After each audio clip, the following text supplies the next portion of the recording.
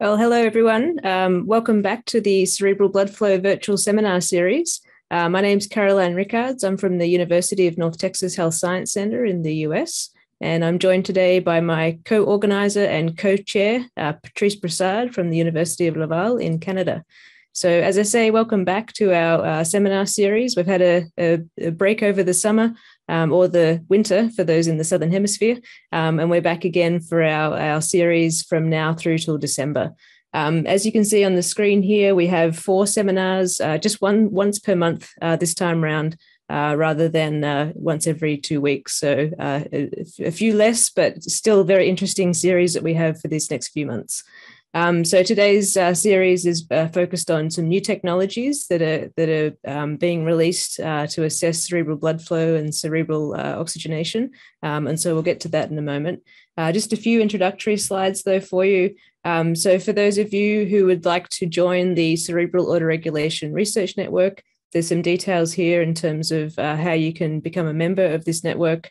We were established in 2010. We're a multidisciplinary community of researchers working on various aspects of cerebral blood flow regulation. Then that includes biomedical engineers, physiologists, and clinicians. So if you'd like to become a member of this group, please send me your CV. There's no membership fee at this stage. And our website is also listed here if you'd like to take a look and see what materials we have available. In terms of some of the rules of engagement for today, for those who have already been participating in this series, you'll be well versed in these notes here, but would please ask you to keep your microphone on mute and your video off throughout the session. There will be time for questions at the end of each presentation. If you have a question, you can either raise your hand and then turn your microphone on once we ask you to do so, and you can ask your question with your mic open, or you can also post your question in the chat, and either Pat or I will ask that question for you, and then the speaker can respond. This session is currently being recorded and will be posted on the Cerebral Autoregulation Research Network website within the next few days. And as always, we really thank you for your support of this seminar series. Now coming up to we're in the third semester now, so almost a year and a half of presenting these to you. All right. So moving on now to our session today, and I'm going to pass over to Patrice, who will introduce our first speaker. So thanks, Pat. Yes, hello everyone. I'm Patrice Broussard from Université Laval in Quebec City, and I will chair this first session. So the speaker for this session will be Adam Ramaekers, who is a senior business director at the Delica, and the title of his talk would be Delica Next Generation TCD. Okay. Well, first of all, my name is Adam Ramaekers, and I want to thank you, Professor Rickard, and the organization committee for allowing me to speak about the next generation TCD. I'm really honored, also on behalf of Delica Medical. So my name is Adam Ramaekers. I started my career in the early 80s in nursing, and after finalizing some additional courses, coronary care, intensive care, and burn care, I got my degree in business administration. And I worked in hospitals until 2005 as business unit manager of ICUs. 2005, I switched my career to the medical industry for sales-related position. And since just more than a year, I'm working for Delica Medical Systems. So that's my introduction, and thank you for having me on board. So the agenda of my presentation, I will shortly say something about Delica Medical, history of TCD and the basic principles of TCD, but I will do it very shortly because the audience probably knows much more about it than I am. Then I will go into detail about the next generation TCD systems, and particularly the 9F, the EMS 9M, and the EMS 9D Pro. Some of the Delica innovative solutions, the robotic probe, 3D scanning, and emboly detection. So, Shenzhen Delica Medical Equipment, the company introduction was established in 1998 by President Mr. Richard Wang, and is a national high-tech enterprise engaged in high-tech medical equipment research and development manufacturing. They are awarded several times on national level by the Ministry of Industry and Information Technology for innovative R&D capabilities, advanced technical level, high market share. Delica is listed on the National Equities Exchange and Quotations, and their stock code is A37537. They moved to the new business premises earlier this year in July 2021 with a floor area of more than 5,400 square meters or 85,000 square feet. They hold over 200 employees, national high-tech certification. They are ISO 13485, means they are allowed for manufacturing medical equipment. Of course, they have CE FDA, and Delica has 9 authorized inventions patents at the present. More than 10,000 clients internally in China mainland, including 500 territory A hospitals, and the international market share is the top 2. So heading over to the history and the principle of transcranial Doppler, I think this is all well known by you, and how the Doppler effect was invented by Christian Doppler.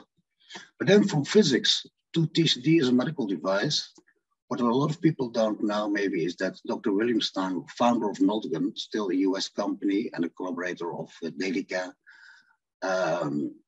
together with Robert Barnes, first used a fast Fourier transform to analyze the change in frequency of the returned audio signals of ultrasound instruments.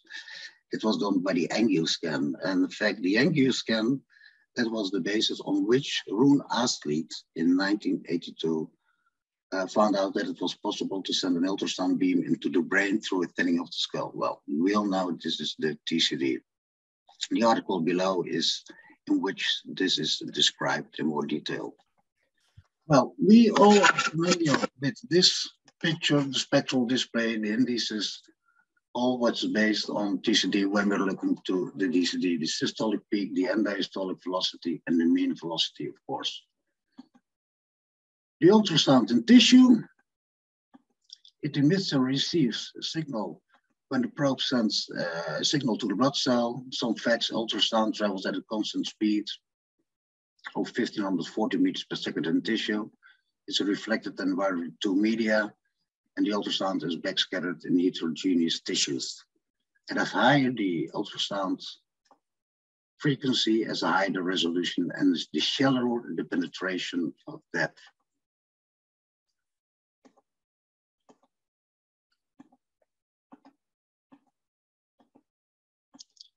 Here you see it in sonography. Ultrasound signals is used to insonate the vessels with 2 megahertz. The signal is reflected and backscatters from moving objects, blood cells with a positive or negative frequency shift, as we all know.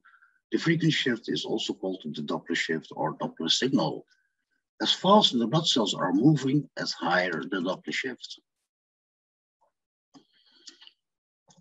And here you see that the quotational inaccuracy and an angle of 45% will be accepted. And what you see here is, in fact, why does blood flows? Pressure is depending on compliance, compedience, and peripheral resistance. As we all know, TCD works based on pressure difference non-invasively relative to the sample volume. And by the difference in transmitting and receiving the signal, you can determine the flow speed and the direction. That is stated here in formulas. And this is for me an important slide. This is about the multi-range Doppler. The multi-range technique, the pulse wave modes at different depths. It allows 3D reconstruction of the cerebral arteries at the base of the brain. This comes back in my presentation later on. Well, in general, how to get a good spectrum quickly. It's about the amplitude, the power of the ultrasound, the gate, the sample volume, the gain, which enhances the intensity of color, which is done digitally, and it's more or less a way of photoshopping. Before the M mode show the depth of distribution of the signal and the acoustic signal. Well, talking now about Delica TCD innovative solutions, not covering other Delica solutions like multifunctional vascular ultrasound or the digital EEG systems they also provide.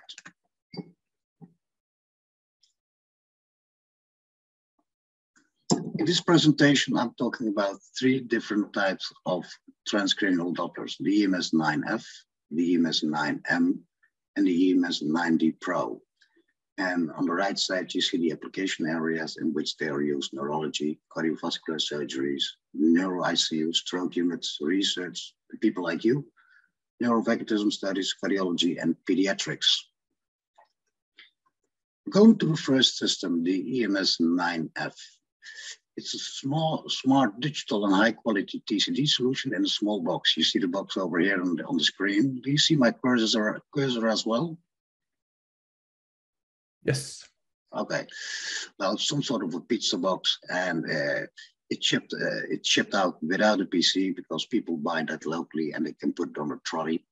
And this is an examination device for intracranial and extracranial vessels because it has 1.6 and 2 MHz probes, which are especially for intracranial vessels, and the 4 MHz and the 8 MHz probes are for extracranial vessels. And we have the 1.6 because we all know that some, and especially in elderly people, sometimes it's very hard to get a good signal. And then with the 1.6, you will have more power to insulate.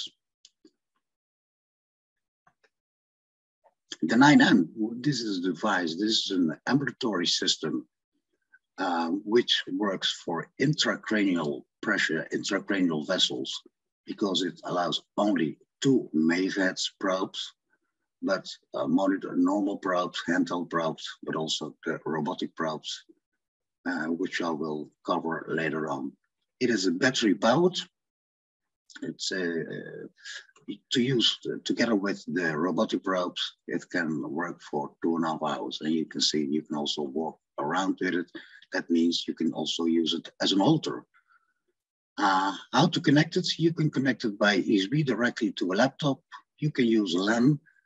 For that, you have a very long distance, but it also can operate on Wi-Fi to a PC or to a laptop. So this means that also for physiology, if you do research in an environment on the treadmill or on a bicycle, you can use it as an ambulatory system. And then last, the EMS-9D Pro. It's an all-in-one TCD capable of connecting with the external devices, such as continuous non-invasive blood pressure, end-tidal CO2, ECG, ICM. It's a light system as well. It's about 7 kilograms, 6.4 kilograms. And this is the system which is used a lot as a multimodal neuromonitoring system because all the connectivities you can have on this system. And for instance, you can connect it, I think the people in this audience, they know continuous non-invasive blood pressure like the company FMS or the company CN Systems. And together with ICM Plus from the Brain and Physics Lab in Cambridge, you can do multi-parameter integration. You can have the non-invasive intracranial pressure evaluation. This is of course not the gold standard because that is invasive, but it is nice for trend information. All other devices which has an analog interface or digital interface we can connect. And I know that one of the next speakers is NIRS, and I know they are working on connectivity with analog as well. So there are a lot of additional hard and software possibilities in hardware, the robotic probes, which is the main topic after this, end-tidal CO2, any hardware solutions, which provides analog and digital interface. Well, the 9D Pro is a multimodality solution I mentioned already, DICOM interface. Software, we are unique that we can offer peer-reviewed hits. That's the only company who has a peer review hits embryo detection available, which comes back later on. 3D scanning, the ICM Plus Cambridge Brain and Physics Lab, and integration by CSV files, Excel, or people who work with MATLAB can use it as well. Actually based on the Windows 10 platform and also in software with the DICOM. Well, and this is, I think, very important to good understand, and I think why this is very unique, what we have on the Delica TCD in our next generation TCDs. It's also tested by the group of Cambridge. You see the article below from Tyler and Smielski in critical ultrasound from 2018. in which they described that for a long-lasting signal for over 4 hours, it was very accurate. It's accurate, easy to use, save times, repeatability, and stability.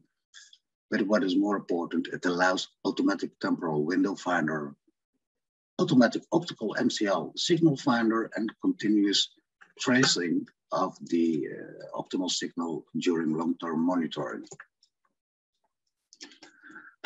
Here you see some examples. Some short movies behind. Here you see that it is working with the servo motor. He clicks scanning, and then you see how the robotic probe scans the area in the temporal window. And it also changes the angle. If we breathe, this is very important because there's a lot of people who are used to work with TCD. It takes up from 5 to 10 minutes to find a good signal, and the robotic probe is a unique feature. This helps you to have the signal within 2 or 3 minutes.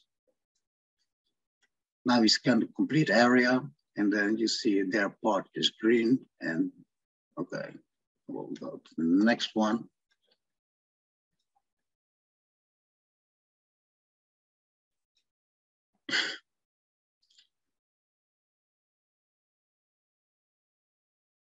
This is the scan function. This function allows automatically to perform a general scan of the window in order to find the signal you're looking for. The feature allows you to choose from higher intensity, best signal, or highest velocity. And that's particularly important in clinical settings like stenosis and vasospasm. You can also select the angle scan, and the software can also change automatically a bit the depth in order to take a better signal. If you have multiple points with signals, you can click with the mouse, the one you prefer. You see the green dots on the screen, and you can click, and also you will search in that area automatically. Then we go to the search function.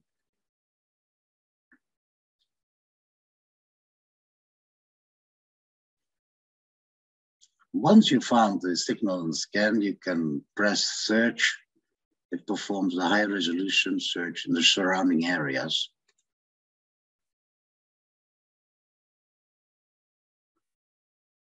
And the best signal you may have in a relationship to the window, where you put a probe, and the other parameters you select: the depth, the gain, and the gates.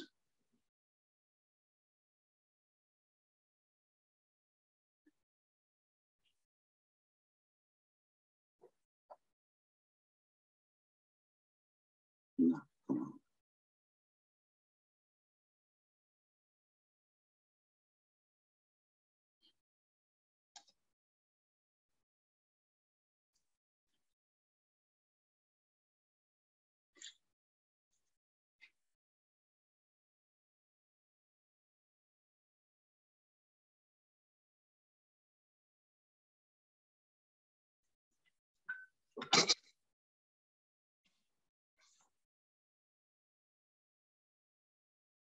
Yes, here you see the search function.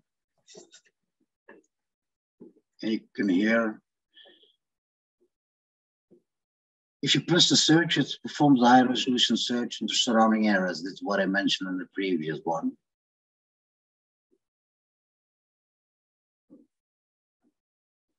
So the robotic probe can scan the complete area, or with the search function, you can find it on a point you are working. Let's see.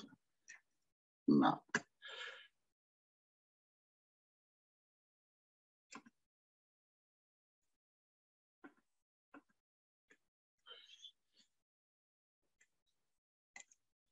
This is about stability. We all know that sometimes when patients or subjects are moving their head, it is very easy to lose the signal. And here on this video, you saw that it is very stable, very rigid, and it's very hard also because of the headband of the robotic probe is very firm and very well positioned on the head.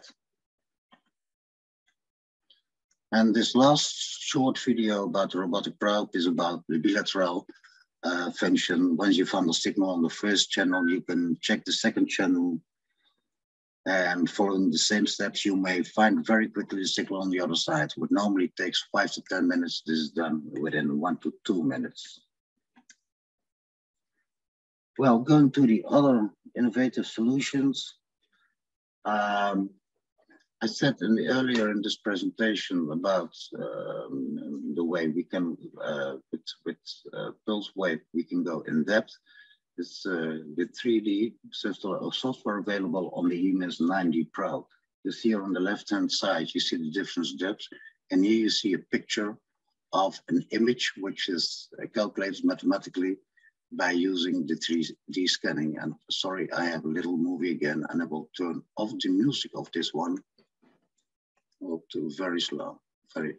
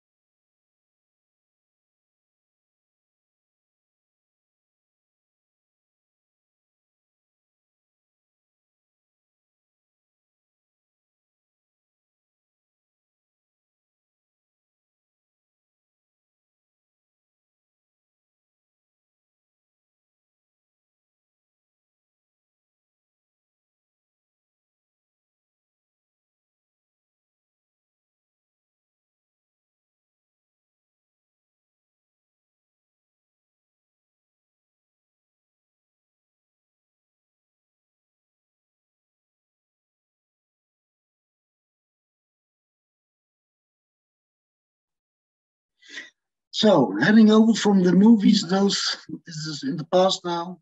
My last topic about the innovative solutions is about peer-reviewed embryo detection software, and also the article which I refer to is mentioned below in this article. This EDS is peer-reviewed, certified embryo detection software with a built-in artificial intelligence, which allows rapid diagnosis of solid embryo in long-term time series. And here you see its high-intensity transits and two examples of embryo, a single solid gaseous embryo, which you can see on the picture here below. It's zero crossing line, very stable, it's very frequent. You see the embryos over here. And here you see a gaseous which moves around the vessel completely. And on the other side, you see two kinds of artifacts, movement artifacts, which has a completely different pattern and also a speech artifact. Of course, there are also other artifacts. Think about, especially during surgery, when diatomy is used. Well, this is about some unique features I think Delica has to offer, and which makes us the next generation of transcranial Doppler. Our values are customer-oriented, close collaboration, practical, open-minded, and enterprising, which are also to mention the goals of the company. More innovative solutions are on the roadmap, which cannot be disclosed right now at the moment. But please follow us on LinkedIn and Twitter for our future developments. So, thank you all for your attention, and any questions, please feel free. And I'm just exactly in the time, I think. Thank you very much. Yes. So we already have a few questions, so the discussion period should be interesting. So the first question from Rani Panray: can the EMS 9M accept other signals to be combined with cerebral blood flow velocity, for example, ECG or phenometer output? So the EMS 9M. That's a very good question. No, it cannot, like the EMS 9D, it cannot incorporate the signals, but of course you can extract the data, and if you have your CSV files, and what I know that most of you people are working with other systems, so some sort of data acquisition systems, and if you work with CSV, Excel, or there are a lot of MATLAB experts, I think you can combine it, but you cannot feed in the signals into the EMS 9M, if that's the question. Okay, thanks. Second question from Dr. Panray, and I also have that the same. Does the robotic probe work well with the PCA? With the PCA, what's mean with the PCA? The posterior cerebral artery, because you focused on the middle cerebral artery. Yeah, but yes, that's good. But you saw also in the picture, it shows in depth, so you see the different depths. But never forget that TCD was mainly developed for the MCA, but because of the we can make a picture build up from the different layers inside the brain. So it works with PC as well. Depends on the depth and the parameters. So yes, you can you can search for it. Okay, and a follow-up question from Tzeng: what about the ACA, the anterior cerebral artery? Well, it's also, of course, the robotic probes are here. So but I think that's the I think the answer is the same. If you look for it and you find a signal, you can do it. And building up this 3D image, because you saw it was speeded up in this short movie, but normally it will take about 3 to 4 minutes, but you can do it several times during a measurement, of course. Okay. Mm-hmm. And to find it, you can just put the probe a bit forward in the window, and then and you will find it. Okay, thanks. Carolyn Rickards, I have a question as well. Oh, sorry. Do you have to identify the desired depth, or does the system also adjust for this automatically?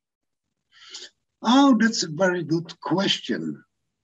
Well, what it does, it finds the highest velocity or the best signal, or so that it does, and you can choose for either of them. And then depending on which vessel you're looking to, but normally it will find for the it desires depth as a start, but the system adjusts later on. Mm-hmm. Okay. Next question from A.J. Rosenberg. Thank you very much for your presentation. Does the EMS 9F have 2 analog output channels? And what is the appropriate cost of the EMS 9F system with probes and software? That's a very good question, but the cost, it's an easy question. It's depending on which territory. I only are familiar with transfer prices. And of course, we have global partners. And global partners, they are depending on their local rules, the local cost. So I don't know what end user prices are in different territories. And does the EMS 9F have 2 analog output channels? 8. Okay. Next question, Thomas Vincent. Do you have other more lightweight caps that would allow placement of other devices like NIRS or in the context of cranial surgery? So please ask that question again, please. Yeah, sorry. Do you have other more lightweight caps that would allow a placement of other devices or in the context of cranial surgery? Yeah, and what other devices? What's meant by other devices? Well, for intracranial surgery, what I mentioned, people use 60 megahertz probes, and they are sterile as well. But I'm not sure what is meant by other devices or small caps. The robotic probes are as they are, and I know that well, they're not that bulky. They're good, and they stay fit. Okay. Is it, yeah, Thomas, maybe you could open your microphone and complete the question if, or not. Okay, we'll follow up to the next question. Maybe a last one. Alvar Gulbrandsen, thank you for the presentation. Does the robot only use pulse wave mode? And if so, what is the range of thermal index, usually during scan period? That is a very good question, and I must say I'm not sure if I can have this question and by email. I will answer it. And this is a technical question. I cannot answer at the moment. Okay. Maybe a last one for me. Is it possible for the robotic probe to at some point lose the signal in the middle of an experiment? And if so, is it possible, or how the machine will react at some point if we are losing the signal? Well, that's a good question. In fact, when you saw it when my colleague on the movie, he changed it, he moved the probe a little bit. With this function, he will automatically go back to the lost signal, and he will find the signal for you again. So, and that's we noticed this, that sometimes this could be a problem during carotid surgery when the surgeon is moving over and putting, but you have to put a lot of force on it. But then if you just put it back a little bit, it will auto search again for the best signal. Okay, thank you very much, Mr. Ramaekers. So I think Caroline will move on to the next session. Thank you again. One last remark, that is called what I mentioned, the track function, and we can choose the percentage of loss of signal, and then it will automatically find it again, and you can put it in 15 or 30% loss of the signal, and then it will auto track the signal again. Okay. All right. Thank you all. Thank you for having me on board. Thank you. Thank you. Thanks so much, Pat, and thank you to Adam for presenting on behalf of Delica. So we're moving on now to the next presentation today. So we have Sergei Obruchkov, who is the Chief Executive Officer from Wellumio, which is a company out of New Zealand.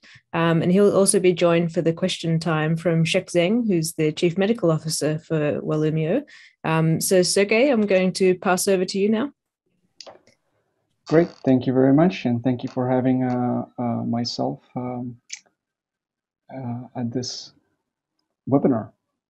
Okay, so Wellumio is a very new company. Our logo hasn't dried the paint back on, but we've been working on this technology with Shieak for 5 or 6 years together. And just to kind of start the talk and motivate why we developed this technology. Why does the world need more devices to study the brain? I think is pretty easy one to answer by this audience, but we'll start with motivating the talk essentially through a stroke for 2 reasons. Firstly, well, why not? A stroke is an issue that affects the brain quite drastically, and the second of all is I already had the slides. So thank you very much again for having me here. Let's see. Okay. So as everybody here is aware that the stroke is a global problem, it affects many people, millions of people over the year. and it's a leading cause of disability around the world. And probably a good chance that somebody here knows or have been either affected by someone who has suffered a stroke. So it's can be quite a disabilitating and sudden change of people losing their freedom to essentially losing their freedom. And in order to try to solve the solve the issue with stroke and try to treat the stroke as soon as possible, you see a lot of recovery happening much faster if you actually do the treatment within the golden hour. And in order to do that, you have to essentially kind of first diagnose what type of stroke it is. If it's an ischemic stroke, if it's an occlusion, or if it's hemorrhagic, because obviously the two paths of treatment are very drastically different.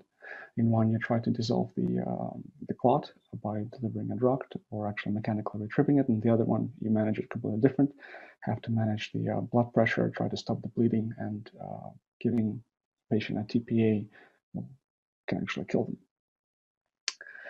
So as the standard practice of care, the gold standard practice of care, MRI used to be the tool of choice for a lot of neurologists to diagnose a stroke.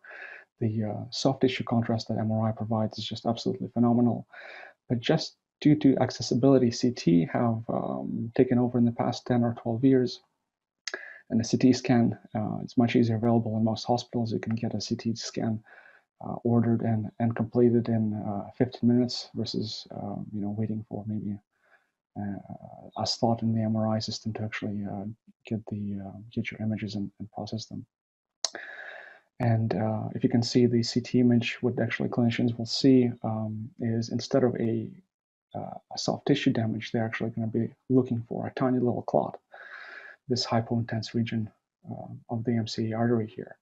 Well, this is not the same patient, by the way, but with the MRI, a diffusion image could actually show you quite a lot of information about the extent of the damage to the surrounding area. So in order to speed up the treatment, try to deliver the treatment within the golden hour, what people usually do is, and if you're lucky enough to live in a big city that actually have a mobile stroke unit, they have been putting these CT scanners into ambulances and taking them to the patient, so they can scan, diagnose, and actually deliver a TPA. So this is kind of the state-of-the-art technology that's available for stroke. And this is kind of really interesting that for heart, you actually have smart ECG and AED devices that can automatically deliver a pulse, treat a patient right there, save person's lives, right? And the ambulatory services, they can deliver a TPA, the same drug that's used for strokes, for a person who's having a heart attack. They actually can deliver it in the ambulances. So there's a really disparity in solutions available for the brain, try to diagnose and be able to treat a patient within that golden hour window. And so some of these mobile stroke ambulances don't make sense in large areas. They're only available in cities. So if you are somewhere in the rural areas, they don't make cost-effective sense. And they're still using CT technology, which is ionizing radiation. So you cannot use the CT for a lot of brain monitoring or follow-up. But if you need it, you need it. Let's see. Okay.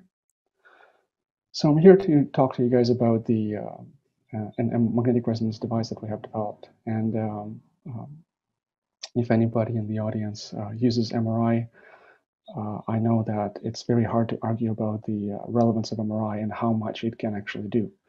It just doesn't provide structural and volumetric information of the brain, a fantastic soft gray white matter tissue. It can do a lot of interesting physiological measurements as well too, if you have access to it, right? That's the key word. It can do a lot of flow measurements, not just three-dimensional and with a time domain, right? You can do angiography, look at the blockage of the vessels, can measure perfusion in the tissue. You can look at actually functional studies of the brain by looking at the Bolt signal changes, getting people to look at the activation of the brain. The microstructural information is also available by using things like diffusion-weighted imaging and diffusion tensor imaging, which is incredible tools that were able to make a lot of discoveries about the brains in the past 20 years or so. And also, the amazing thing to me is that MRIs also can provide metabolic information in real time as well too. So a distribution of metabolites for diagnosing cancer, for example, or we actually can look at the changes in metabolomics throughout the cancer treatments and things. So it's a very powerful technique. And MRI as well too is it's something that has been reinventing itself every 10 years or so. There's new contrast techniques are coming out every few years, and it's very hard to argue that it's not a useful tool. The big question though that you can argue is, well, it's accessibility point, right? Can it be cheaper? Can it be more accessible? Can we do things faster? And can it provide more value? Right? And the biggest question for the stroke, for example, right, is where can it be where you need it when you need it, right? And the fact is that it is advanced technology, and over 90% of the world just doesn't have access to MRI systems. And it depends where you are in the world as well too. The problems are different. So in the in US, for example, the overprescription of MRI, most MRI systems actually are done on healthy subjects, so they're not prescribed properly. In 11 countries in Africa, there's just no scanners. There's lack of education and training to use those systems. In Australia and New Zealand, we have a shortage of radiologists and technicians that add to wait times to operate the systems. And in large areas where population is very distributed, it's actually very hard to put a scanner where you need it. So we are based in Wellington, New Zealand, very far from, well, actually, we like to think of it as everything is equally far away from us, so we're in the center. In New Zealand, we have been developing magnetic resonance technologies for about 40 years or so. So this is Sir Paul Callahan. He's a relatively famous MR physicist that I have moved to do my postdoc with. And they've been thinking very differently about magnetic resonance. For them, it's not just a clinical system that you can use. It's also can be a tool that can be used for industrial applications or for research. So one of the first and the most interesting applications that our lab has done is taken an MRI system, an earth field MRI system that operates at 5 Gauss, out to Antarctic to study sea ice. Now, it's a kind of an extreme fun thing to do, but also we have been developing all kinds of different magnets for different applications, industrial applications such as oil and gas, raw core analysis, educational MRI systems, and also these some devices that can be used just as sensors, just the size of the palm of your hand. And of course, a benchtop NMR systems that can be used for educational and chemistry. It's also been developed here. The other thing that we have a very good high temperature superconductivity group in New Zealand as well too, and we've been pioneering a lot of development of new type of magnets that don't have the same requirements as clinical MRI systems, which usually use very cold cryogenic liquids that have to be expelled during a quench. So when the MRI something goes wrong with the magnet, it has to be expelled outside the room. So by getting rid of these cryogens, you can install these magnets in a lot more locations. And The good thing is that it's not only New Zealand that's thinking about how to make MRI more accessible. All over the world, there is a commercial efforts that are happening at this stage. So there's a Canadian company called Synaptive Medical and an American company called Hyperfine.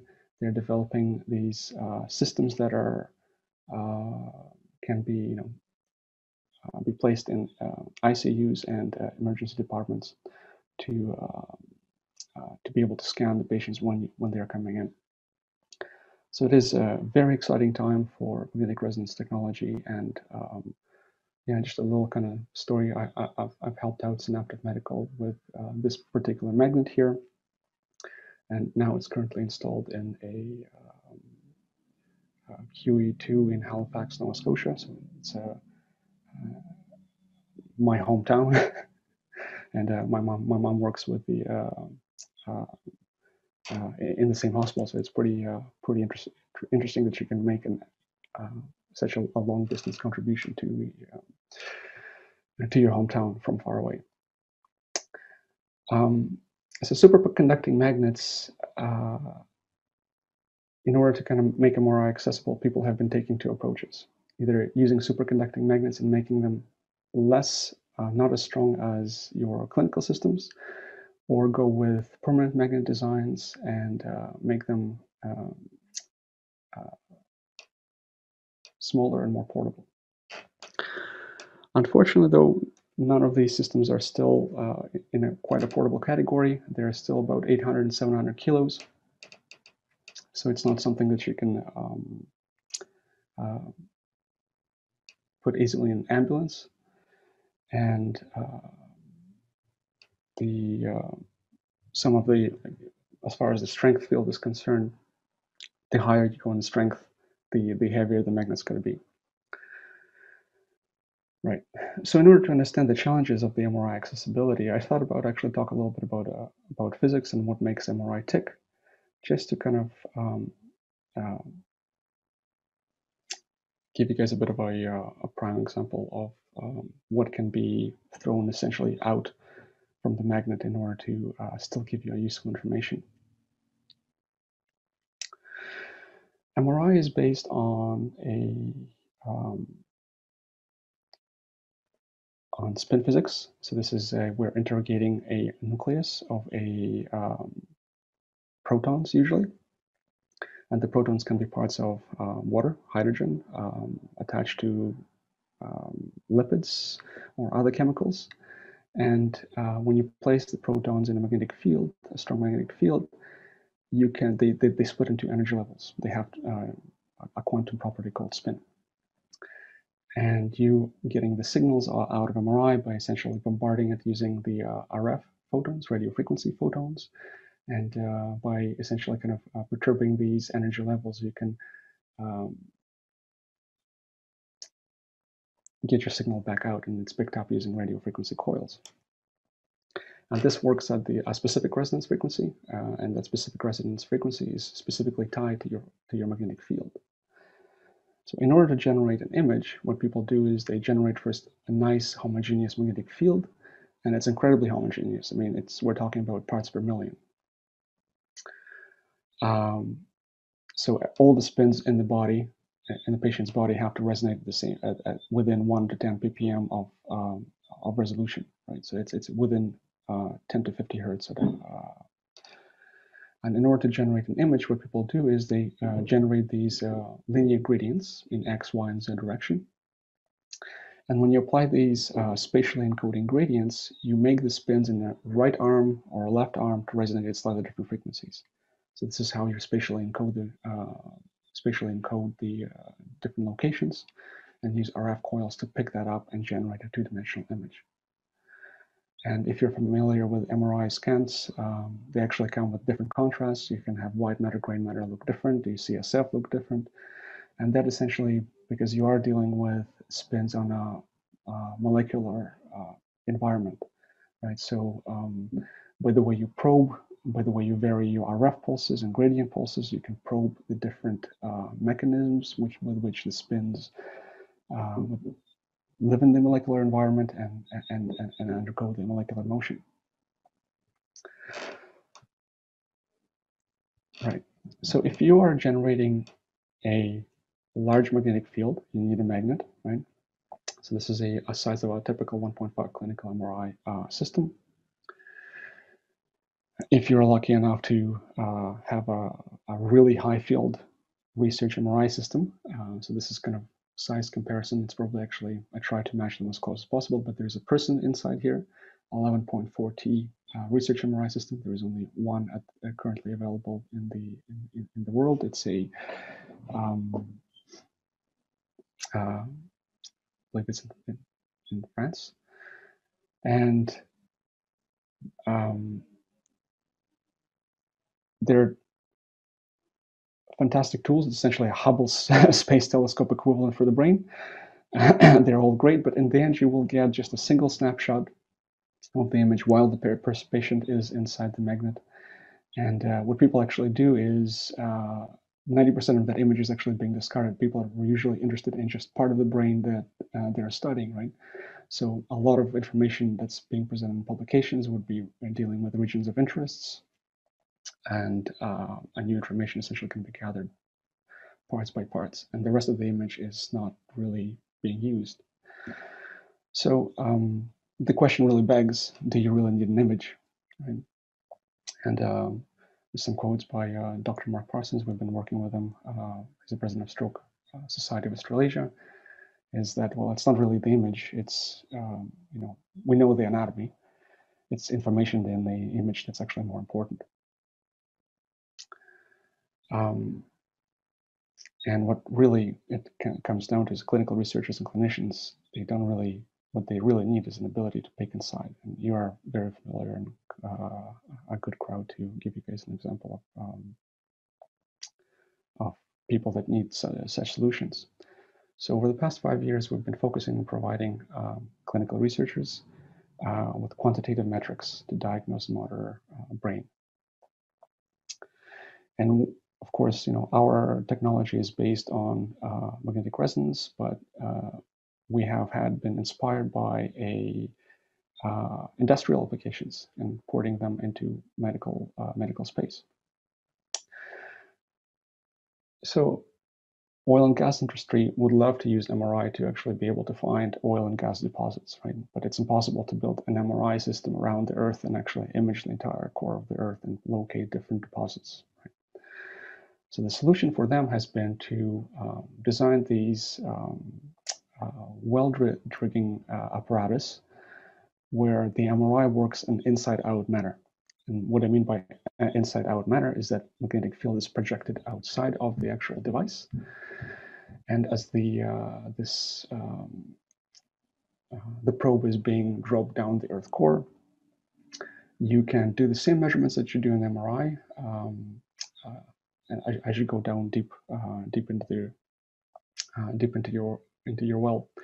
And what people usually use this for is to measure things like a T2, T1, and diffusion. So this is a MR relaxation parameters and a molecular motion with just something very, very simple. And by looking at the depth and profiles of this, they can essentially say, okay, we have oil deposits in certain locations. We understand how the porosity of the rock works, so we can start extracting them. And the way they have designed these magnets is essentially, well, if clinical MRI systems put a person inside the magnet, what if we actually just open it up and start doing it just on the outside? Or you can actually kind of have just a single bar magnet. As you lower it down, you can do images on the side of the wall here. So depending on the application, you can actually design your magnets to do quite a lot of things. You just have to be kind of open-minded to what you're actually getting out of your MR signal. And there are some commercially available devices that you can purchase. Bruker manufactures a mini-spec system, New Zealand company Magritech. We also designed these several mouse probes. And whether you know or not, but Beijing and Shanghai metro systems, they actually have these liquid screeners throughout their entire metro system to actually look at the water and fluids that people are bringing in. There's quite a few books that have been written about this technology, and mostly they've been used for a for industrial applications. So looking at oil and gas industry, but also curing of epoxies, rubbers, and processes in food and dairy, for example. There are some biomedical applications. So since about 2001, 2007 or so, people have been interested in looking at using commercial devices to study things like a tendon, looking at the skin. So the commercial devices don't have a really large penetration depth. Some have been designing custom devices that have been looking at the pulmonary function, looking at the water collection in the lungs, as well as our group have been publishing bone porosity. So, and as well too, there's an Australian group that's been looking at the breast tissue density of the excised tissue to see if they can use it as another marker to for diagnosis of breast cancer. So what our approach is essentially very similar to a oil and gas industry. We'd like to think of things a little bit different. We want to simplify MRI as much as possible and miniaturize device to where it becomes portable and accessible. So we'd like to think of Axana as MR-based stethoscope for the brain. Right? It provides you the same signals that you get from MRI, but instead of getting you an image, you just get information from a single focal point. We call it a sweet spot. And what that allows you to do is we can do continuous monitoring, right? That's something you cannot do with MRI. You cannot leave a person there for 4 or 5 hours and continually scan them. It also makes the devices portable. You can reposition the sweet spot and look at different locations in the brain. Unlike MRI, our system is completely silent, so it doesn't use any gradients. We use a lot of internal gradients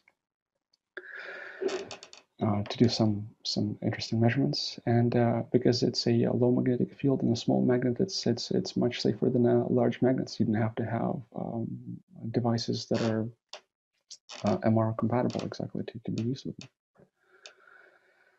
What we really wanted to design is a device for comprehensive neuromonitoring measurements.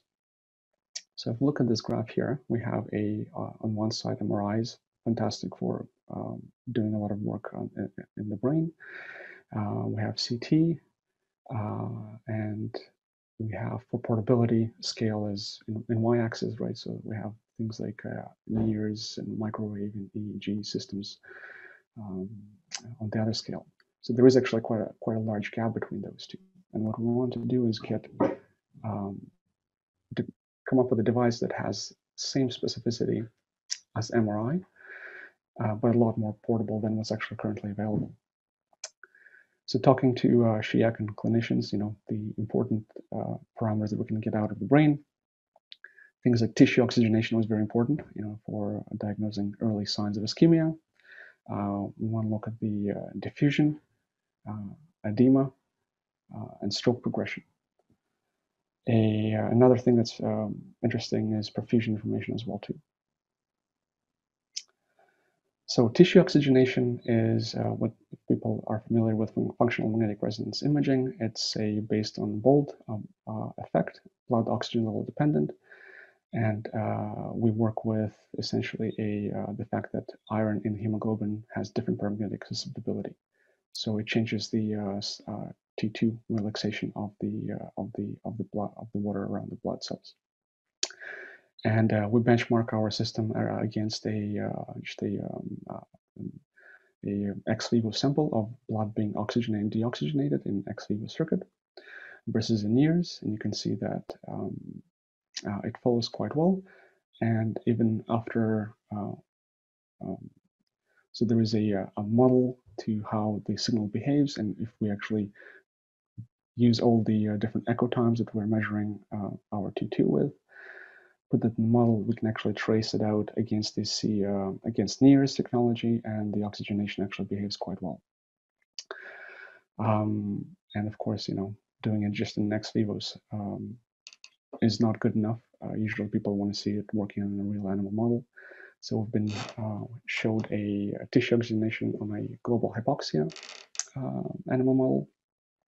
where we essentially kind of went through a modulating tidal volume of a sheep and position our device. So this is what our device, research device, looks like. Position over a sheep's head, sheep's brain, and we also used a Lycox probe implanted in the brain to do simultaneous measurements. And interestingly enough, that the signal is tracking very well in time to what we're measuring directly in the brain from the Lycox probe. And here, the Lycox probe just essentially kind of ran out of battery, and they're very prone to failure as well too. For diffusion, if you're not familiar with what diffusion measurements are, it's essentially kind of a measurement of mean free path of molecules. So what that kind of physiologically means is that low concentration of gel, right, something more viscous, will have a high apparent diffusion coefficient, or ADC. It's liquidy things essentially have high ADC. High concentration gels will have low ADC, so things like a scar tissue, for example, restricts the water diffusion, so it will have a low ADC. And I thought this crowd would be more familiar with the Western blot, right? It's essentially the same idea, where you have a DNA chunks in different sizes, and they are diffusing in electrical field, so smaller molecules will diffuse faster than larger ones, right? So that's essentially what MRI can do, is we can look at the diffusion of molecules in tissue. And just to kind of as a proof of principle, not just doing it in gels, but actually doing it on the brain, we've partnered up with the Adelaide University to run through their surgical stroke model by occluding an MCA. And what we have done is put our device pre-surgery. The animal was scanned using an MRI to give us a diffusion weighted image. So we put our device location over a certain area, and then we do a measurement 2 hours post MCA occlusion, and you actually can see that there is a diffusion change and a T2 change. So this is kind of a fingerprint of what's happening within the tissue, and you can pick that up with our device. Our device is picking up the information from a green spot from a single location. And another interest that you may have is measurements of perfusion. So to see if there's a blood flow. So in MRI and CT, perfusion is usually measured using a contrast agent, but it's impractical for our device, especially if you want to do monitoring. So what we have done is developed a tagging technique. MRI has a similar thing that is contrast, doesn't use contrast agents, called arterial spin labeling. So what we do is we look at we tag the blood in a certain region in the tissue and look how it washes into a different region in our sampling volume. And from comparing those two, we can essentially figure out how much fresh blood is flowing in and measure perfusion from that. So this is what our device can do just in vivo, in muscle.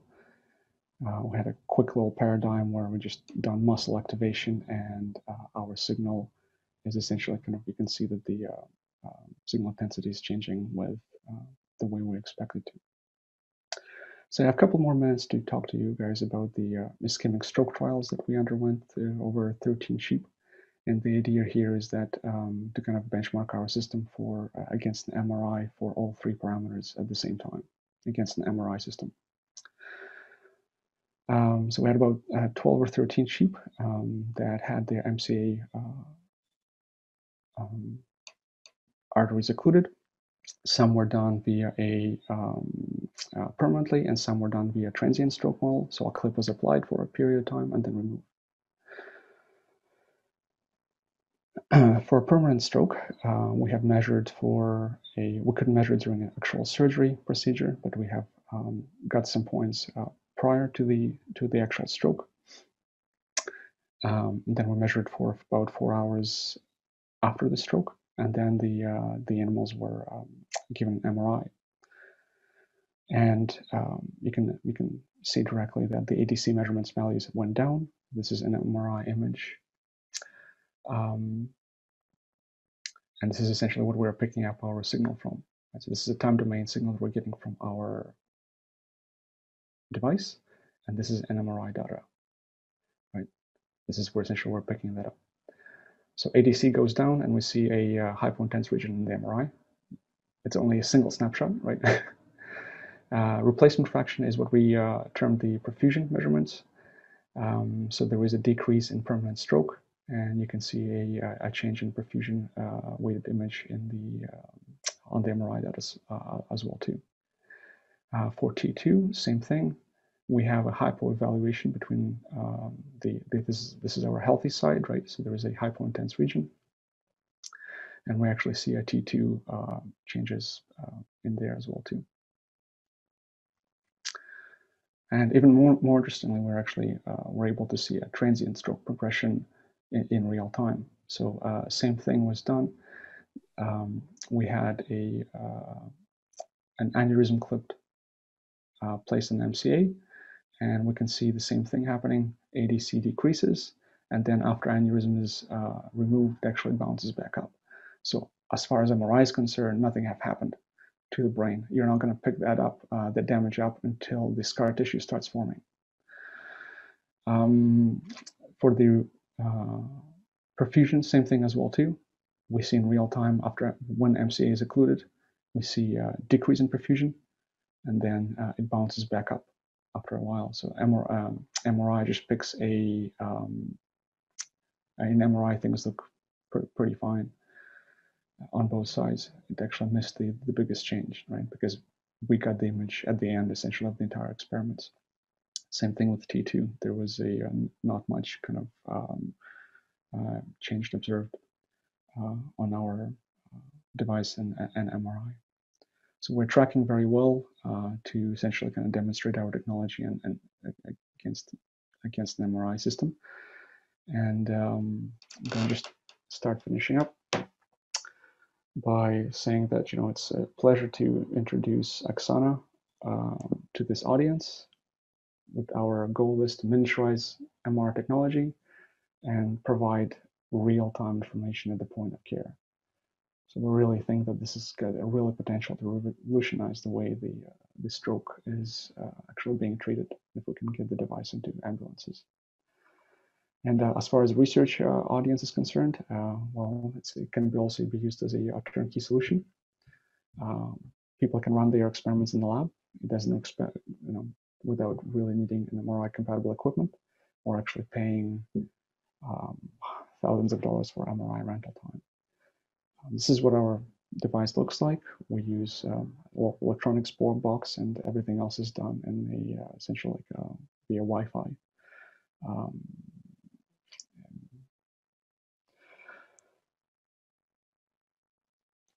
Right. So of course we have a large team working on this. I'd like to acknowledge all everybody. It's a considered effort from clinical researchers, MRI physicists, MRI engineers, and our collaborative advisory team in Canada and Australia as well too. So thank you very much. Thanks so much, Sergei. That was a really interesting presentation on a very novel piece of equipment that we could use in our research setting. So thank you for that. So there's no questions yet in the chat, but and I think Shieak is going to join us too for the question time if he needs to chip in for responses. Yeah, sounds good. I have a couple of questions. Actually, here we go. We've got a couple coming in here. So a question from Nick Eleveld. Thank you for interesting presentation. Regarding the ischemic versus hemorrhagic stroke case, can the system specifically recognize hemorrhage? This is something we haven't actually proven yet. We haven't gone through the animal trials yet, but it's a future research.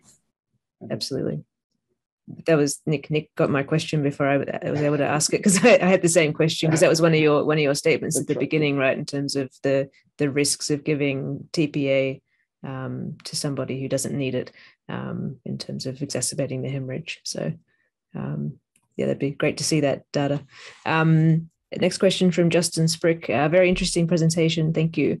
How are the analyses performed from data collected within this system? For example, for ASL, the data analysis is quite complex and often requires an MR physicist to be on board to assist. Are there data analysis pipelines that are built into this software to assist with analysis? That's right. So as I've mentioned, we're a relatively new company. A lot of things that we do is we try to leverage as much open source software as possible. So for research purposes, what we're doing is using a lot of Python, our own software. But just to kind of give you an example, is because we're not dealing with a lot of images, we're just dealing with a single data set, right? The complexity of the pipeline is much simpler. So what we're going to be giving clinicians is essentially going to be diffusion and perfusion data information straight out of it, right? So T2 is pretty straightforward. So the only thing we actually that has to be done is calibration. So we have calibration fluids that can be placed on the device and measured before or after, and we also run a lot of calibration information, getting kind of recalibrating it as the system runs on the tissue as well too. So we're not calibrating everything, but certain parameters we're calibrating as we're taking the measurements. So if I'll just move the slides. Yeah, Justin, just to add one thing. So yes, what we would be doing is building up software to analyze all these things. I mean, our goal is for this to be plug and play for novice users, so people that don't understand MR physics, that don't have detailed understanding of MR hardware. And obviously that's, a lot of work for our team, but that is our intention. Great. Thank you for that. I think that's a really important differentiation of the traditional MR technology and this technology in the readability, I guess, and interpretability of the data being presented. So great. Next question from Thomas Vincent. What is the size of the sweet spot? Also in terms of location, can we target any point of the brain?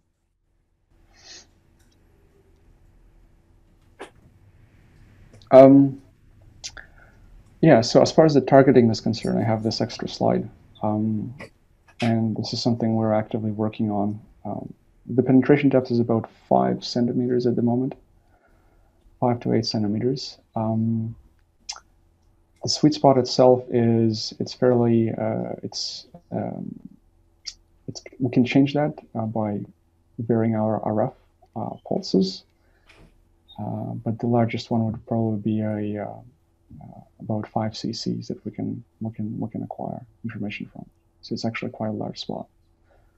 And as far as the positioning is concerned, yeah, we're trying to use something like augmented reality to actually be able to position the sweet spot and the anatomy, overlay them so people can actually target exactly where they think they're measuring. So just to add to that, there are quite comprehensive MR atlases of the brain, so our knowledge of the spatial localization of various brain structures is very well known, and we have access to those atlases. And so what Sergei is showing here is that using augmented reality, we can combine, we can essentially overlay someone's either an average brain or an average brain calibrated for an individual's demographic characteristics such as age, height, etc., factors that we know determine the dimensions of a human brain, male, female, etc. So we can feed that information in and then use augmented reality to give you a visual sense of where you are positioned. That's sort of one approach to this. Great, thank you. I think that answer addressed Jeffrey Stout's question as well. So I think we have time for maybe 1 or 2 more questions here. So the next one is from Matthew Lewis. What is the time resolution for some of these measures, and how precise are they in terms of the field of view? Precise in field of view, I'm not sure I understand that part, sorry. But just to give you an example, if you're doing just one measurement, we can measure it every 30 seconds. So for tissue oxygenation, for example, we can do it really fast. For diffusion and perfusion, it takes a bit longer, so resolution will be about 2 or 3 minutes. And when we combine all the parameters, what we have actually done with the stroke, we've been kind of playing it safe, and we've been acquiring all 3 parameters every 15 minutes. But we can essentially maybe half or a third that time. Okay, great. And just one more question from Ronnie Panare. Does the device allow for simultaneous measurements with transcranial Doppler ultrasound? We haven't tried that. We have played around with Lycox probes and NIRS. Haven't tried the transcranial Doppler. There could be interferences because they both use RF, molecular RF frequencies. Yeah. Okay, excellent. Well, thanks so much, Sergei. Appreciate your contribution to the seminar today, and also to Shieak for helping out with those questions. And look forward to seeing the upcoming developments of your technology. So thank you. Great, thank you very much. All right, excellent. So moving on now to the last presentation for today. So the next one is from Michele Lacerenza. Michele is he's the Chief Technical Officer from PioNIRS, which is based in Italy. And his presentation is Light Pulses for Reliable and Non-Invasive Brain Hemodynamic Measurements. So Michele, I'll pass over to you. Hi, thank you. Thank you for the introduction, and thank you for inviting us as PioNIRS to this event. I'm enjoying it a lot. I mean, those different techniques from MRI to transcranial Doppler, and now we will talk a bit about light and the power of light to look inside our brain and our tissues in general. So PioNIRS is a company that was born last year, but it's working in the field of medicine with time domain NIRS since 20 years ago, 15 years ago. And our aim is to deliver the new technology about time domain NIRS to the world. I'm going to give you a brief introduction about our journey. So our journey starts back in early 2000. We started our research about time domain NIRS in the university. We're based in Milan, so the research started in a great collaboration between 2 departments, the physics and the electronic departments of Politecnico di Milano. After those 15 years of basic research and validation of the technique in vivo, so on humans, then we passed the years from 2015 to 2019 based on hardware developments. So taking the hardware to the state of the art and shrinking the dimension of time domain NIRS device as much as possible. And lately we've been engineering those devices, and we've developed a commercial product that is now on the market. We are covering mainly Europe and United States right now, and we are trying to expand our market and meet new users for this technique. We are supported by a very solid team of researchers, mainly from Politecnico di Milano, and also an industrial partner that is focusing in light retrieval and photons retrievals. We will talk about photons mainly, and photons and how photons travel in our tissues. So we are pretty far from each other, and this kind of a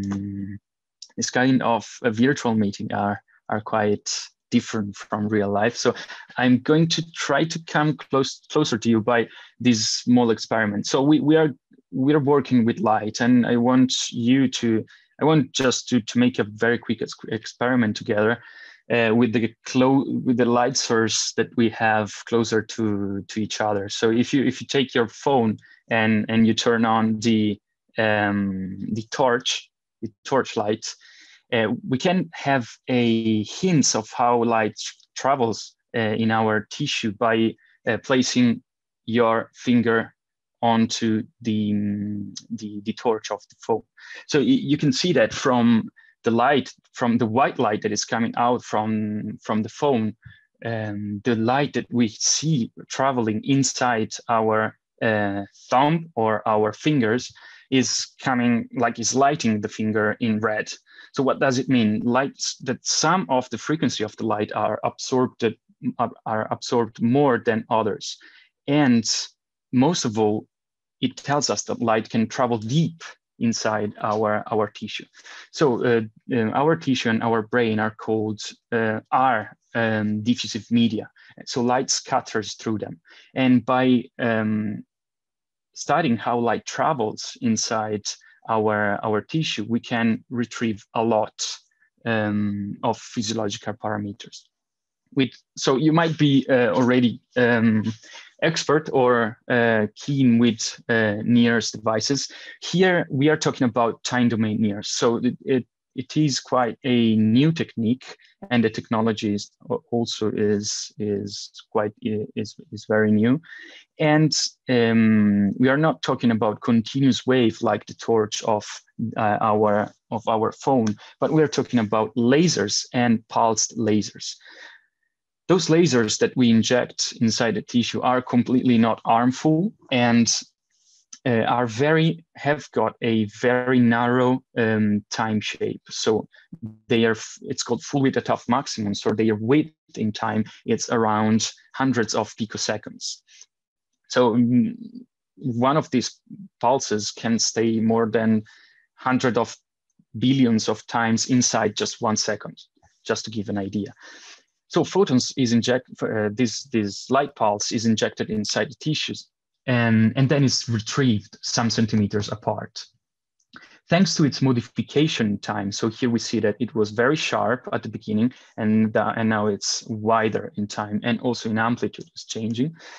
So for the difference from the blue and red curves, those are real data coming out from the brain of a human subject.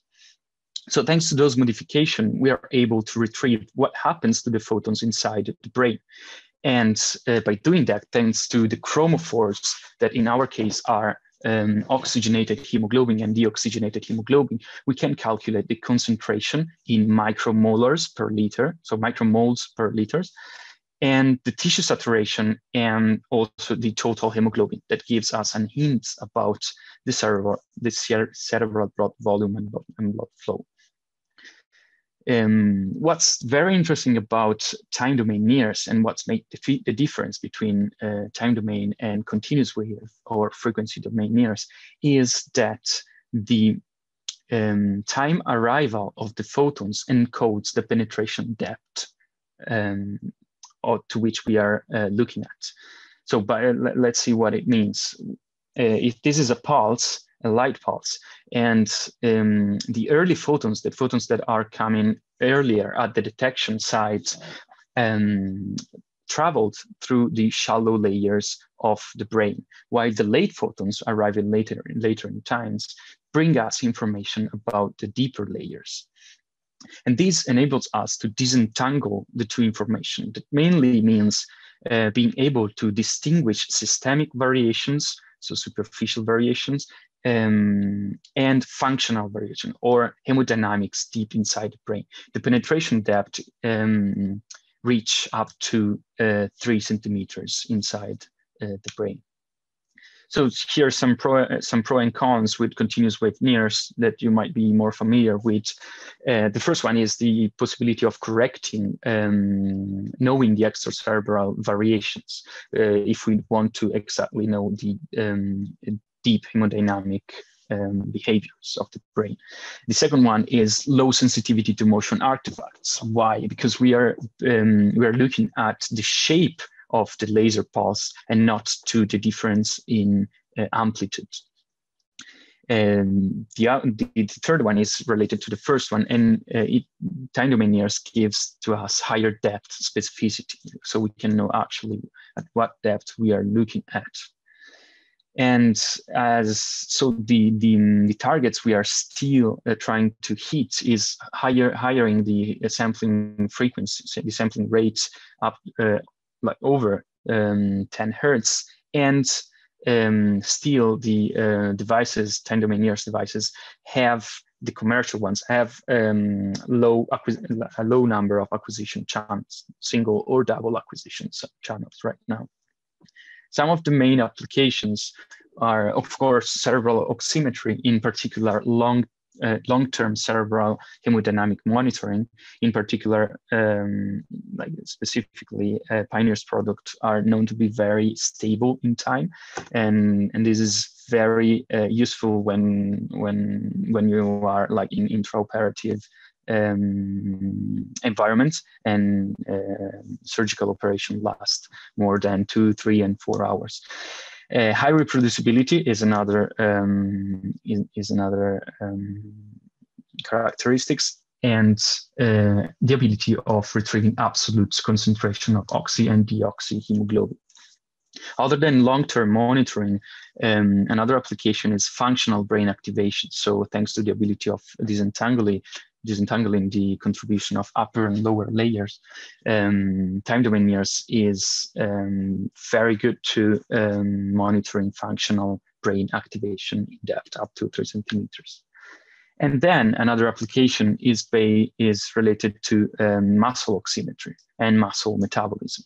In particular, PioNIRS device that we will look at very soon can be battery operated, and it has got up to 7 hours of lifetime. It is portable. It can be like weared as a backpack, and measurements are very, and the measurements are quite rugged because of its low sensitivity to motion artifacts. So in muscle oximetry, it can be used for live monitoring during exercises, on like walking around or deambulatory experiments, or like cycling, like in these pictures. Or it can be used, and it is actually used in physiotherapy for muscle assessment during rehabilitation. So here is our main product, and it is called NIRS Box, and it is designed and assembled in-house. We actually tailored all the lasers and the detectors to meet the needs related to muscle oximetry and brain hemodynamic monitoring. It is compact. It has got the dimension of a kind of medium-sized book, like quite big actually. It weighs 2.5 kilos. And it can be tailored to specific applications. We built in-house also the probes that are tailored for muscle oximetry or cerebral oximetry. And it is meant to be as plug and play as possible. So our aim is actually to make time domain NIRS accessible and easy and straightforward for measurements. So that's the medical user interface that we have on the NIRS Box device, and it can give in real time information about the concentration of oxygenated hemoglobin in red, deoxygenated hemoglobin in blue, total hemoglobin, and tissue saturation. And watch out, because this is not peripheral blood saturation. So we are not expecting values like 95%, 96%, but it's related to the microvasculature. So it's the tissue saturation, and it is known to be less than the actual blood saturation because the oxygen, of course, has been consumed. So I want to walk you through some of the some of our application and some of these studies that we are running in collaboration with universities here in Italy and in Switzerland and around Europe as well. So cerebral oximetry is the first application that we are going to look at in the specific of functional activations. So we try to tackle this problem related to gating disorders and walking dysfunctions. It is known to be a great problem, mainly in the US. It involves patients of suffering of Alzheimer, Parkinson, and multiple sclerosis, and it hits more than 75% of the elderly population, talking about people older than 70 years old.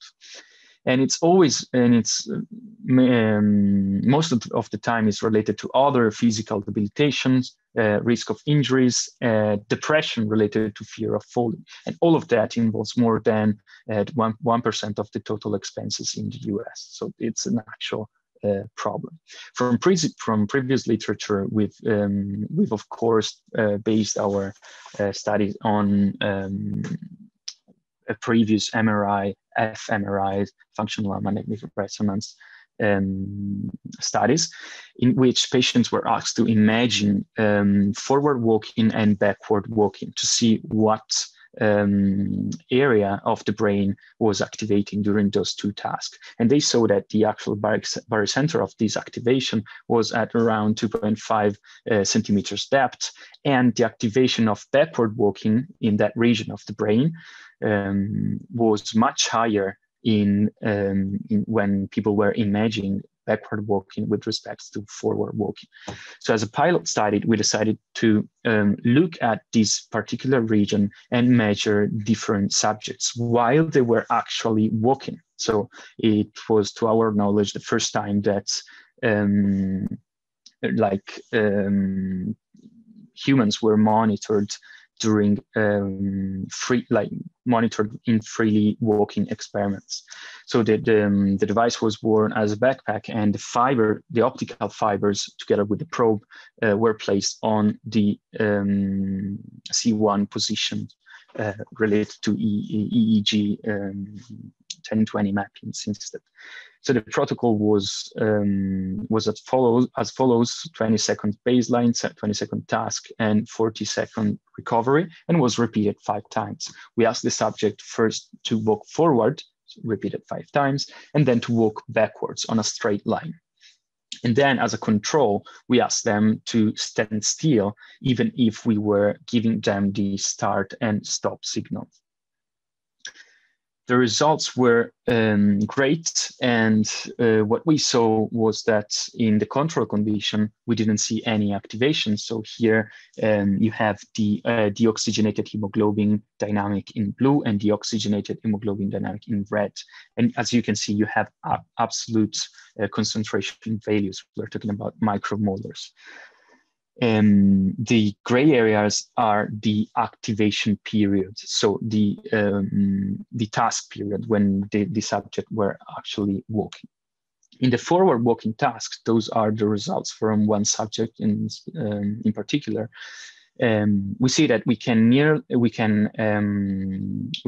find the activation. So we expect the response related to the inactivation is an increase of oxygenated hemoglobin and a decrease of deoxygenated hemoglobin. And the increase of oxygenated hemoglobin was very clear in each one of the tasks. So this was monitored real time, and we were looking at the deeper layer of the motor cortex related to the lower limb area of the subjects. While when we were looking at the backward walking task, we saw that the activation was nearly doubled in nearly all the repetitions, and that was great because it was like a in vivo and in ecological environment proof of what was seen in previous fMRI studies. Another application is more related to difference between systemic variations and functional variation deeper in the brain. So here the protocol was different. We monitored the hemodynamics of upper layer and lower layer of the brain in those two tasks. So the standing task and the sitting task. You might be familiar with the sit to stand protocol, where the subject are asked to stand up from a chair and then sit down later on.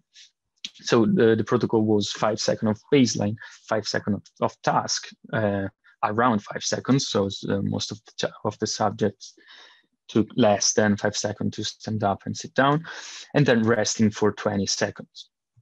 Those two tasks were repeated 5 times, and we placed the probe in 2 different positions. We were using 2 devices coupled together and synchronized, and we were looking at the motor cortex area and the prefrontal cortex. Why the prefrontal cortex? Because we didn't expect any significant activations, functional activation related to the sitting and standing task. And for each of the 2 positions, we divided the information we retrieved in upper or extracerebral layer and lower layer, deeper inside the brain. So those are the results for the sitting and standing task in the prefrontal cortex area. And what we saw in the lower layer was kind of expected. So we actually didn't see any clear or any significant activation in the region of the task. That is this one in the middle of the dashed lines.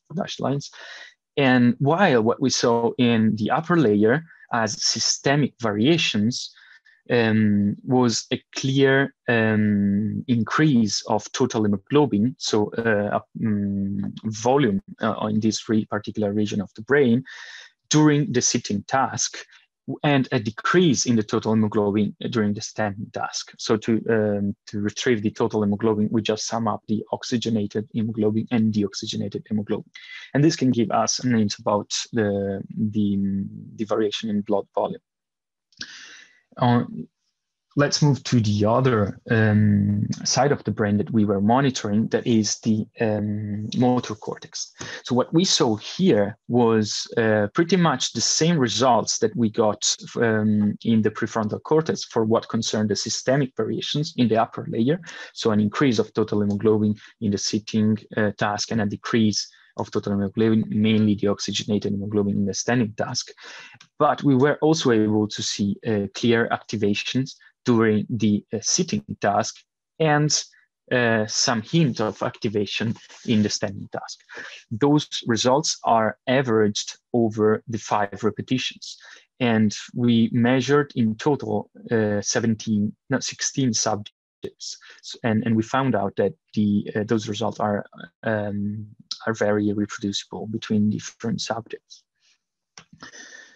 So one of the features of the time domain of our time domain NIRS device that I would like to stress is variations and reproducibility. So the reproducibility of the measurements that is related to the coefficient of variations in different repeated measurements.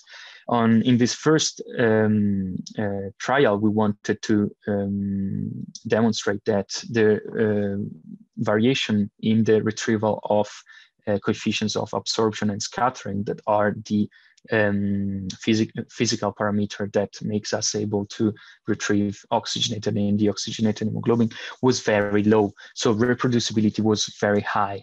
And we measured a tissue mimicking phantom that has got the same optical properties of human tissue a lot of times during 1 month, and we saw that the variation between the different measurements was lower than 2.4% for mu-S and 1% for the coefficient of absorption. On the other hand, we tested the reproducibility in vivo, in this case on the forearm, by replacing 10 times the probe in the same place in a time span of 3 minutes.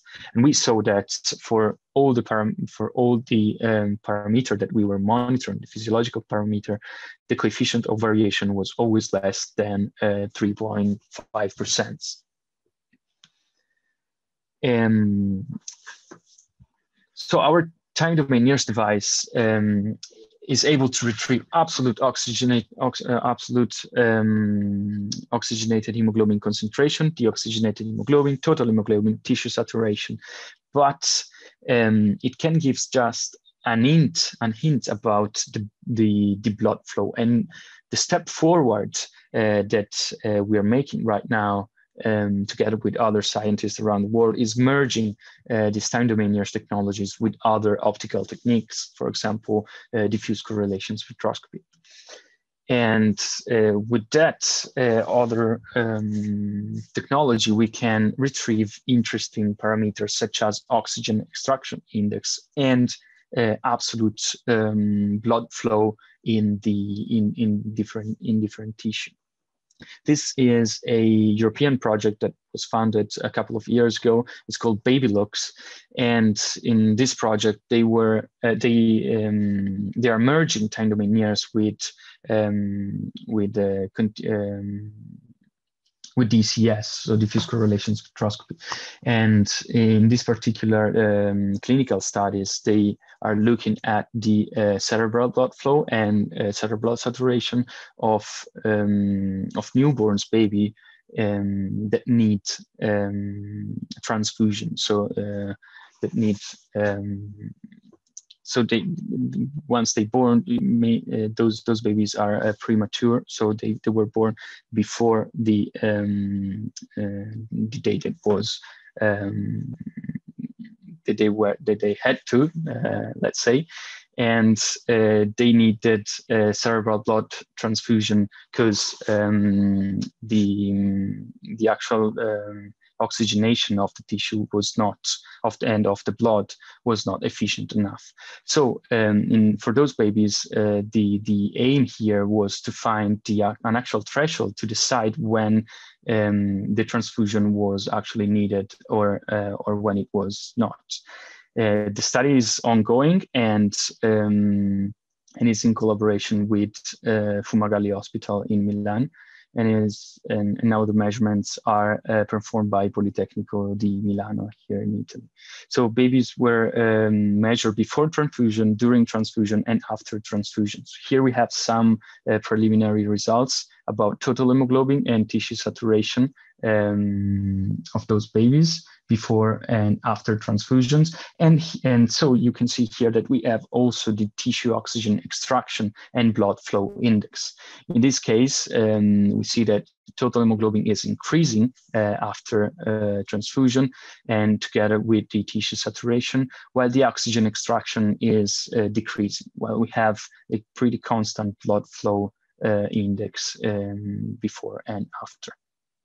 So with this, I finish my presentation. Here you have some contacts and my email and our website and some social media channels. And I thank you for your attention.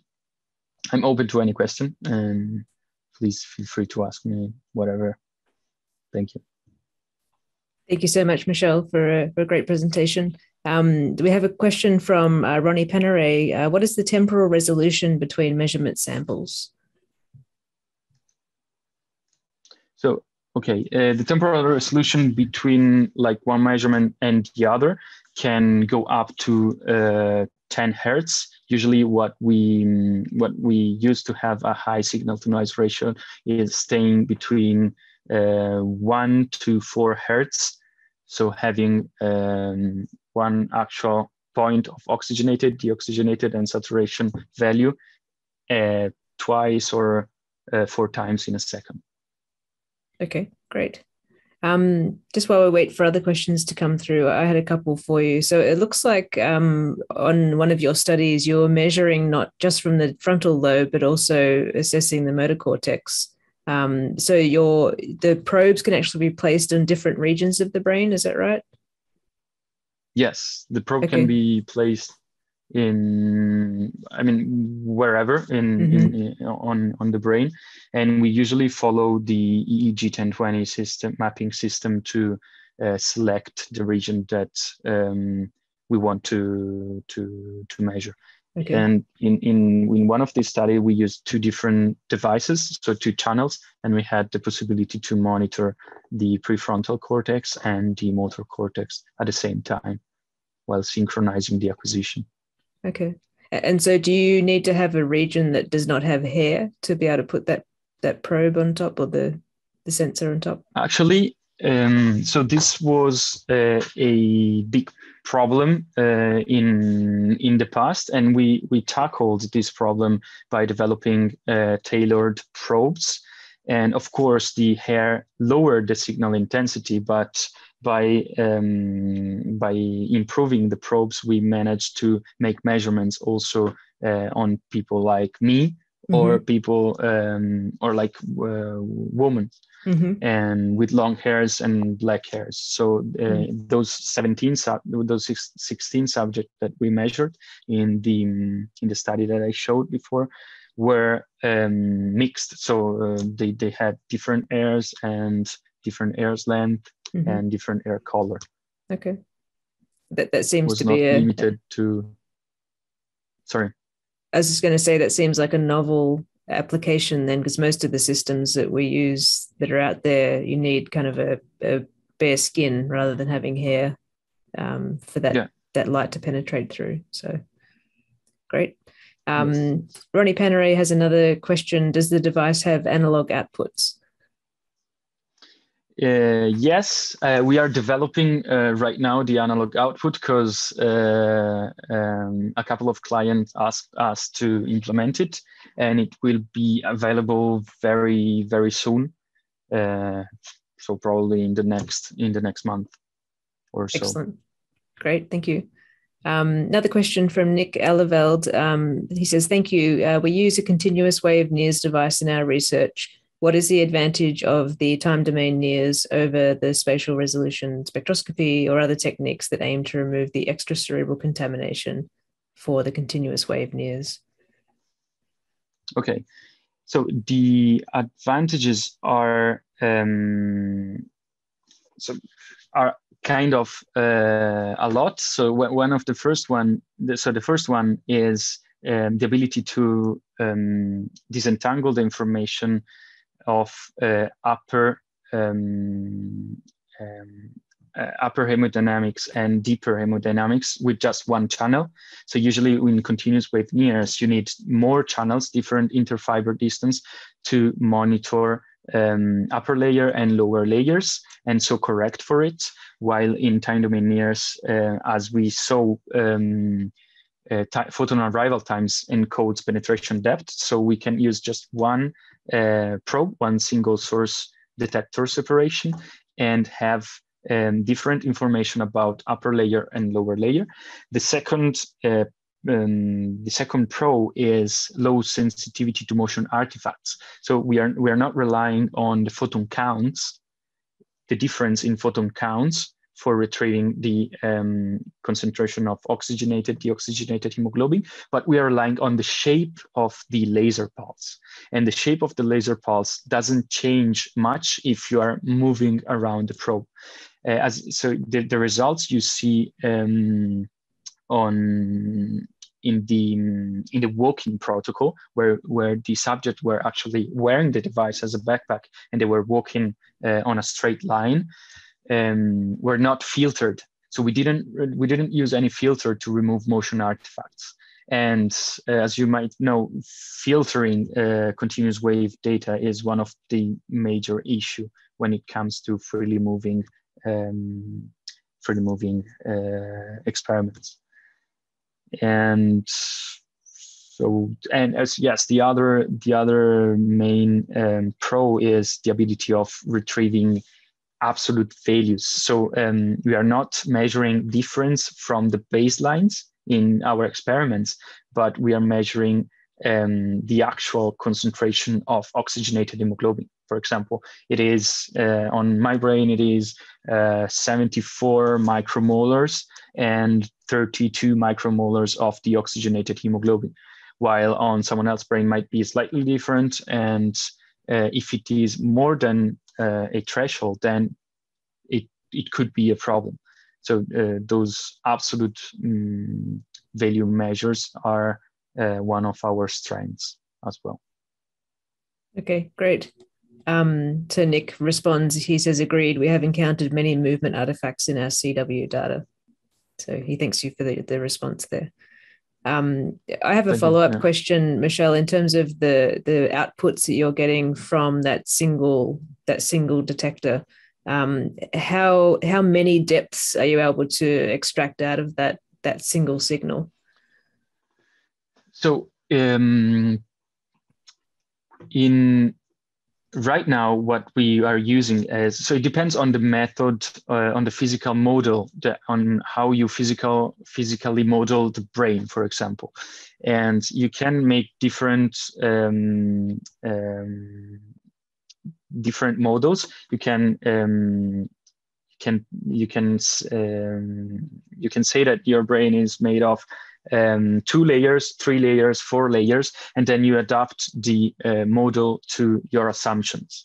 What we find to be a great trade-off right now for some of the application, mainly functional application or long-term monitoring application, is to divide the models in upper and lower layers, so a B-layer model.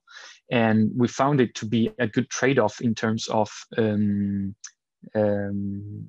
signal processing effort and accuracy in the results that we get. So this is the main model that we use, and we divide the actual depth, that is 3 centimeters, in a upper layer and lower layer.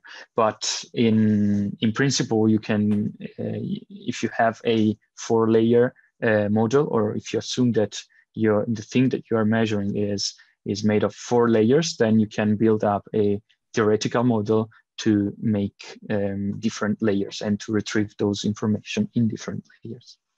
Okay, excellent. Thank you for that response. Okay, so I don't think we have any more questions in the chat for now. So I think we'll just wrap it up. Thank you so much, Michele. I appreciate your contribution to this seminar. And I'd like to thank all of the presenters today. So Adam, Sergei, and Shieak, and also to Michele. I think this was a novel contribution to our seminar series and introducing us to some new technologies that are available for our research. So thank you for that. I'm just going to quickly show everyone the slide for our next seminar. So we have this scheduled for October 8th at 10 a.m. US Central Time. So this will be chaired by Ryan Hoyland, Hannah Caldwell, and Kate Thomas. And it'll be very clinically focused with the keynote speaker is Mapinda Sekon. And he'll be presenting on the clinical insights into ischemic brain injury pathophysiology in humans.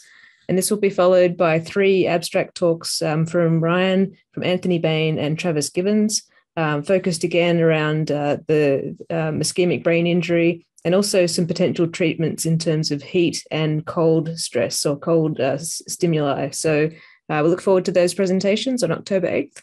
And thanks everyone for joining us today.